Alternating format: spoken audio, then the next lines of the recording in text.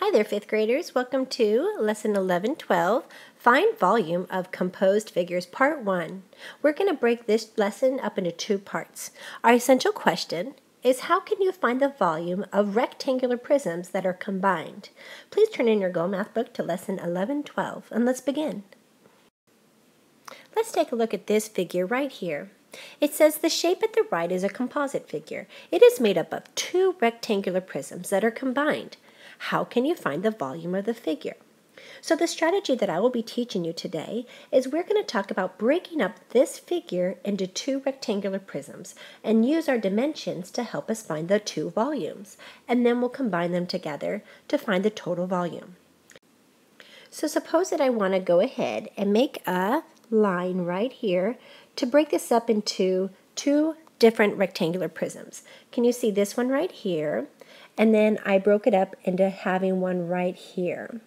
Now that's one way I can do it, or I can erase that and I can make it go this way. And I could have a rectangular prism going horizontally and then a small one right here that we have shaved some off of the bottom and we just have a smaller rectangular prism. Let's go ahead and do the first one that I showed you. So I'm going to go ahead and make a line going right here. I'm going to break this up into two rectangular prisms. I'm going to label this one A and this one B. Now my goal is to find the two different volumes of the rectangular prisms. So we have to use the dimensions that are given. So let's start with rectangular prism A. Now I know that the formula for volume is length times width times height. So let's take what we know. I see right here that I have a length of 2 inches on this rectangular prism. So if it's 2 inches right here, I do know that it's also 2 inches right here.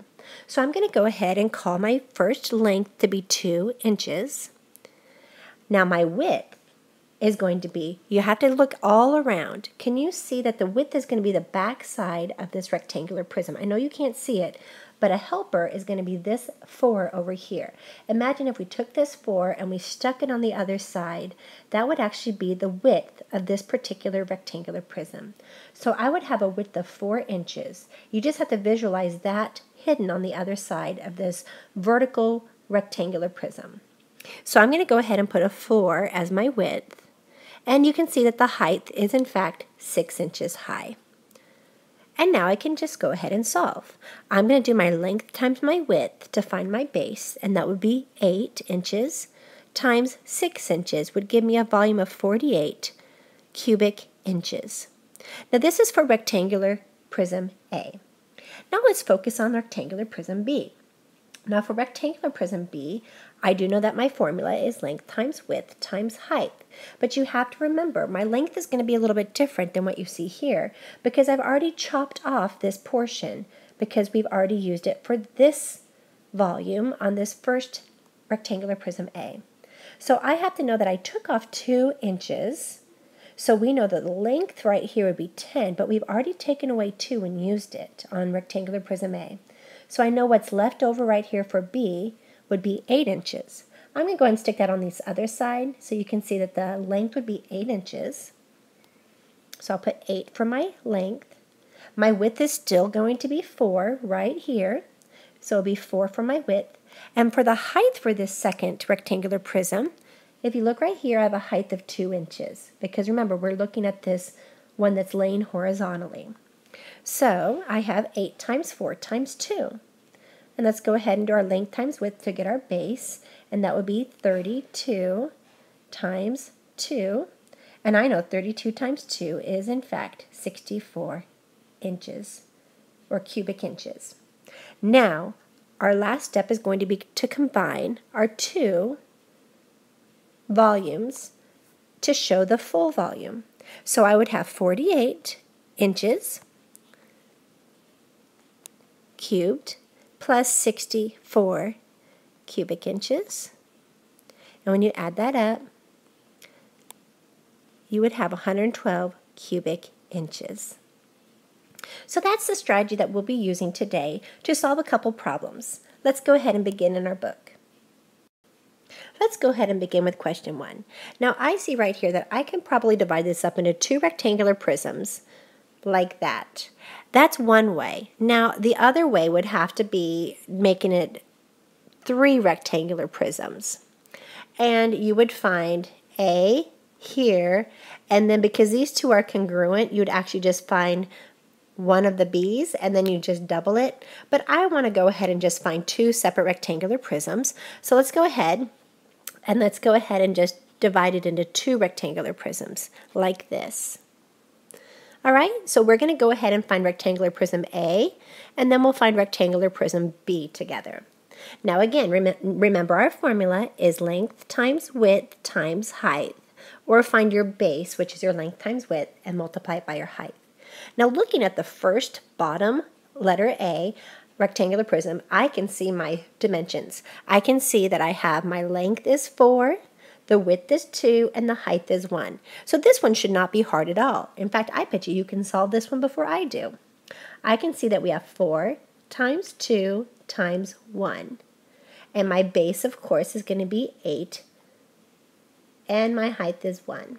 So altogether, we would have 8 cubic inches for rectangular prism A. So I'm going to go ahead and put 8 cubic inches right inside here. Now let's focus on B. Now let's see what we know so far. I can see that the width is 1 inch. Can you see right there? I have a width of 1 inch. Can I see my height? Over here is my helper. I can see from the top all the way to the bottom is going to be 3 inches. However, I can see that 1 inch is already shaved off because we've taken away this portion right here. Can you see that right here in this one? So I've already taken away 1 inch, so we have to see what's left over because we've already cut off this bottom portion. So I'm going to change my height to 2 inches for my rectangular prism B because we've already used up 1 of the inches right here. Okay, and we've chopped it off. So now I can see that my width is 1 inch, my height is 2 inches. What would be my length? It would be this line right here. And I can see right here that this would be a congruent line. Do you see how I can just transfer this 2 inches directly right up here to match up with that one? So I can see that this would be a 2-inch width.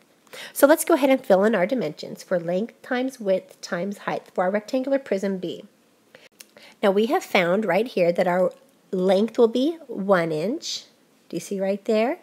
It's 1 inch, so I'm going to put a 1 right below it. My width we found to be 2 inches. Do you see how wide it is right here? 2 inches, so I'll put a 2 right here.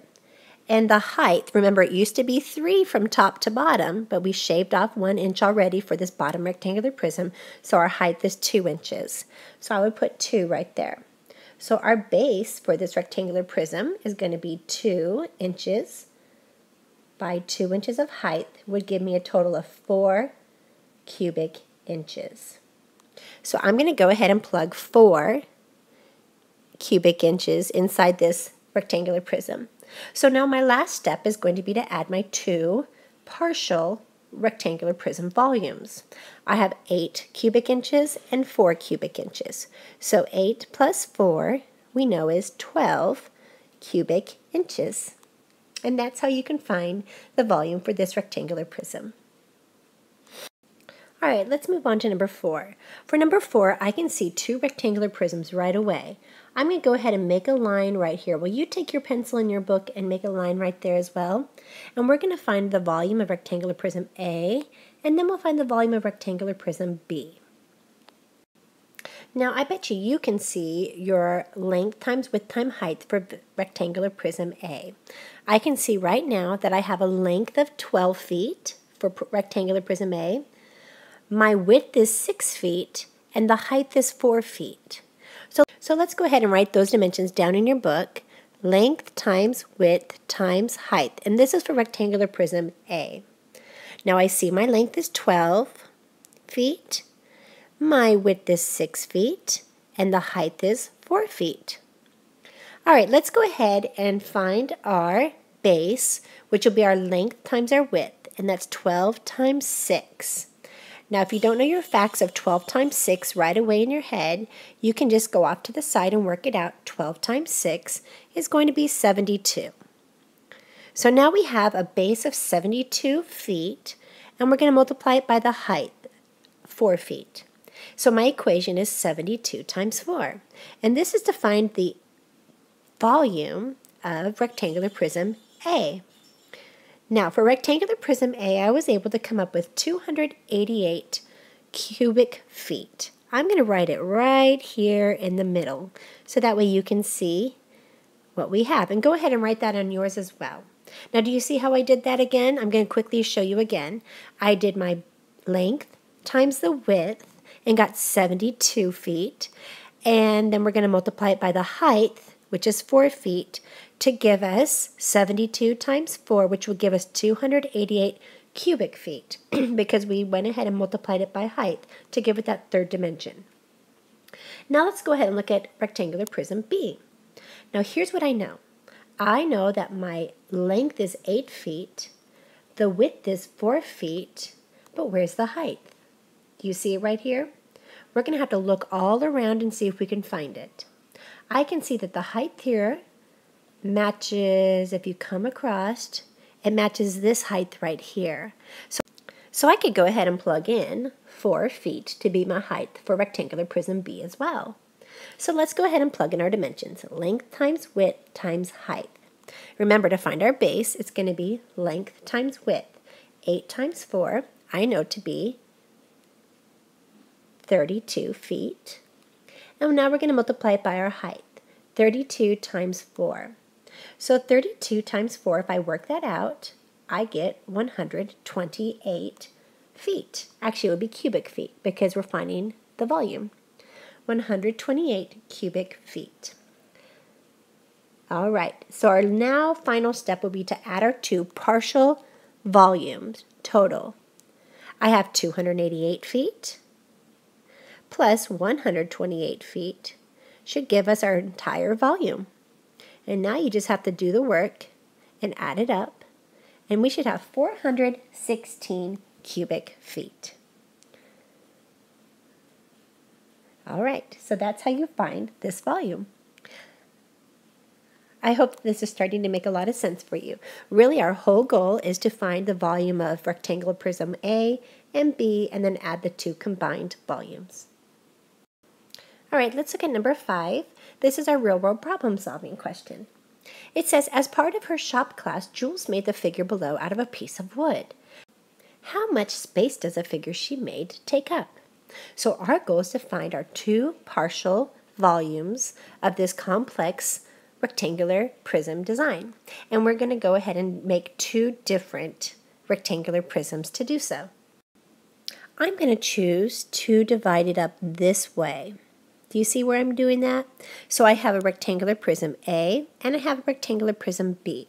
Now if you want to do this separately and do the alternate way where you would have your rectangular prisms going this way, you can do that and see if your answer matches mine. However, if you want to work along with me, we're going to go ahead and find these two different rectangular prism volumes. All right, let's start with A. Remember, we want to write down our formula is length times width times height. Now let's go ahead and find our length and our width and our height. I can see right here my length will be 9 centimeters for rectangular prism A. So go ahead and write 9 underneath your length. My width is how wide it is. Looks like it's 24 centimeters. And my height, as you can see, will be 6 centimeters. So step 1 is let's go ahead and find our length and our width, which would be our base, and we'll find 9 times 24. So up here I'm going to go ahead and do 9 times 24. 9 times 4 ones is 36 ones, and 9 times 2 tens is 18 tens, plus 3 more will be 21 tens. So we have 216 for my base. But now we have to multiply that by 6 for my height to find the volume of rectangular prism A. So let's find another place right here to write 216 times 6. 6 times 6 is 36. 6 times 1 10 is 6 tens plus 3 more is 9 tens. And 6 times 2 100ths, it would be 12 hundredths. So my volume for rectangular prism A is 1,296 cubic centimeters. Now, let's go ahead and focus on rectangular prism B. For rectangular prism B, I know my formula is length times width times height, and I can start plugging in my dimensions. I can see that my length is 30 centimeters. So let's go ahead and write 30 right below the length. Now let's find our width. I see that my width is 9 centimeters. So let's go ahead and write 9 underneath my width. And now let's find the height. Now remember, my height isn't shown here, but I have a helper somewhere in this complex figure. Do you see that we have a height over on this rectangular prism A that shows 6 centimeters? Therefore, I can write 6 centimeters right there to show that my height of rectangular prism B is in fact 6 centimeters. So we'll have times 6 for my height.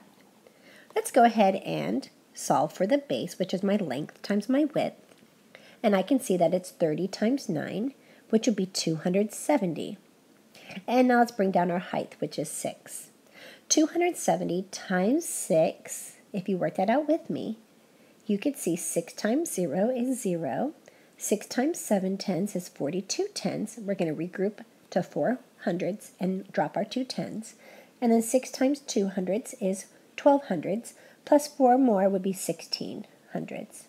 So my volume of my rectangular prism B is 1,620 cubic centimeters. So step 3 is just adding A and B's volume together. So I'm going to go ahead and take a different color so you can see that we're adding up our new volume, 1,620 cubic centimeters for rectangular prism B and 1,296 cubic centimeters for rectangular prism A. When we add those up, you should have 2,916 cubic centimeters. Now, as you can see, this was a pretty big process because we have to first of all break it up into 2 different rectangular prisms. Then you have to do length times width times height to find your volume for each of your rectangular prisms. And then step 3 is to combine the 2 together. So this is very important that you do take your time and slow down to show your work to make sure you don't make any careless errors. Now for your homework for tonight, I want you to do only question 2 on the back side, and here is the example. And then I want you to only do questions 4 through 6. Okay, you can go ahead and skip number 3 for tonight. Just do questions 2, and then 4, 5, and 6.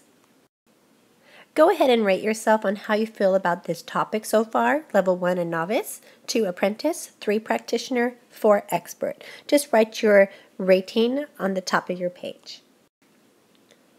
Okay, again, here are your homework questions. Number 2, skip over 3 and do 4, 5, and 6. And we'll check those tomorrow as well as practice other types of questions on how to find the volume of complex figures. Have a great night.